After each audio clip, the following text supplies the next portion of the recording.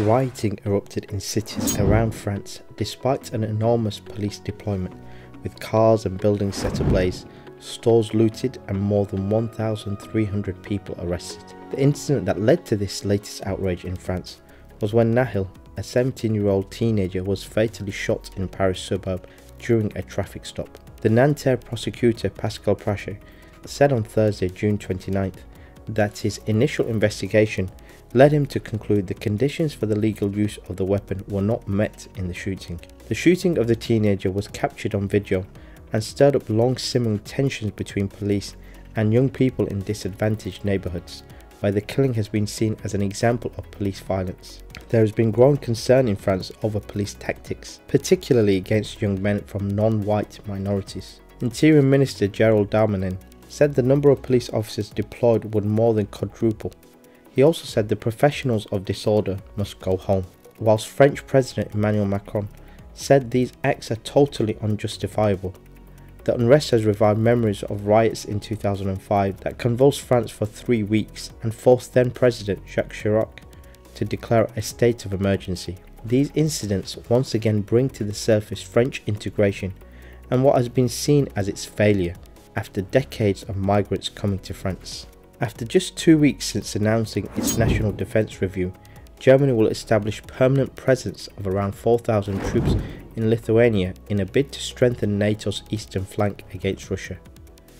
The move is an attempt by Berlin, which has promised a Zeitenwende, or turning point, in its role in its European defence and security after Russia's invasion of Ukraine, to scale up its commitments amid repeated calls from the NATO Baltic member states to strengthen its eastern flank.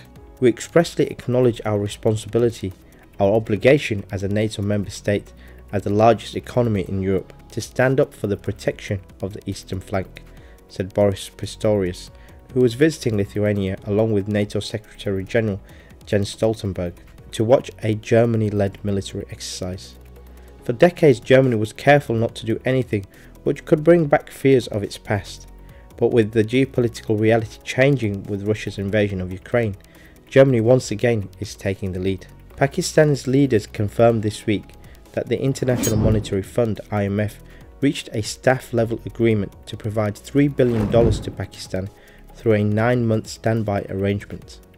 The agreement reduced the near-term risks of default, but the reforms required by the IMF will likely inflame anti-government grievances in a run-up to the general and provincial elections due around October or November. The $3 billion bailout builds on Pakistan's $6.5 million IMF program originally agreed upon in 2019, which is due to expire on June 30. Pakistan first took an IMF loan back in 1958, and 23 programs later, the economy and Pakistan's debt is in a worse position than when the program began decades ago. So will the bailout make any difference? Based on Pakistan IMF history, it will likely make things worse.